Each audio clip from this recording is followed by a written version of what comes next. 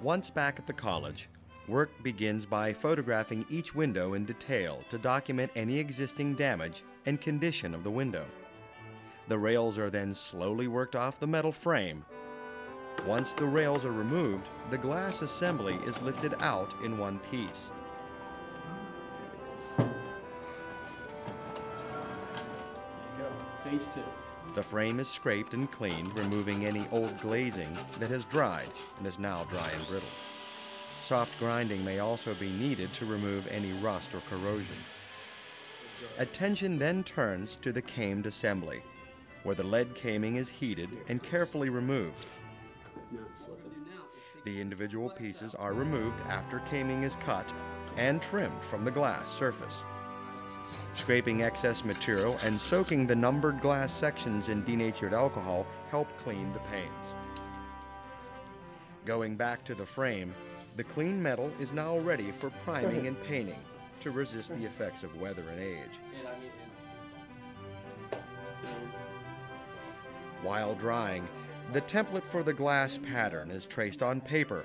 A wooden frame is cut to the size of the window, and piece by piece, each numbered pane is replaced in order, slid into new caming tracks. It's not really all that difficult. Lead solder bonds each joint. The glass is then sealed with a mixture of cement and linseed oil and dried with whiting, then wiped clean. Patina is applied to the came in an attempt to artificially age the window, matching the appearance of other windows at the home.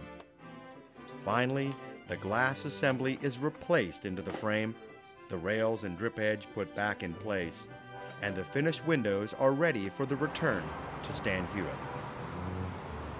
Almost 2 months to the day after removing the windows, Belmont Tech returns to StanHywet for the end of their involvement in Phase 2. The wooden plugs are removed, and the windows are placed back in their original positions. It is decided to set the windows in place and not rehinge them. You're gonna have to back it out. It looks like it ain't moving. The damaged hinges will be removed and become a part of the archive at StanHywet, so future preservationists will have an original model to recreate. After placement, the windows are cleaned and the ceiling tiles are replaced. StanHywet Hall and Gardens now stands as a monument to historic preservation, as well as the spirit of a community that is dedicated to preserve a piece of its own past. Other projects on the property will greatly change the way the public is introduced to the life and lifestyle of the Seiberlings. But preservation projects aren't reserved exclusively for the main house. Before working on the gymnasium windows, Belmont Tech first restored a few smaller windows and another StanHywet structure. The Gate Lodge, a small cottage nestled in the corner of the estate, was opened to the public in 2004, after serving as a private residence until 1999.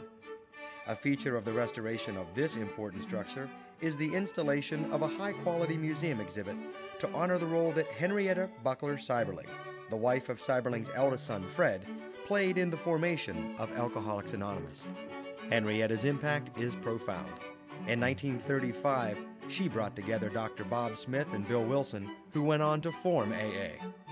Ultimately, the Gate Lodge became home to Irene Seiberling Harrison, the eldest daughter of StanHywet founders Franklin and Gertrude Seiberling. Irene passed away in 1999, just shy of her 109th birthday.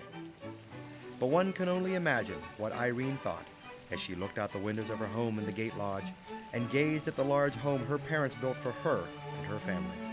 A home that became a legacy to the people of Akron and, because of continued preservation efforts, will continue to be a place of entertainment, education, and inspiration for years to come.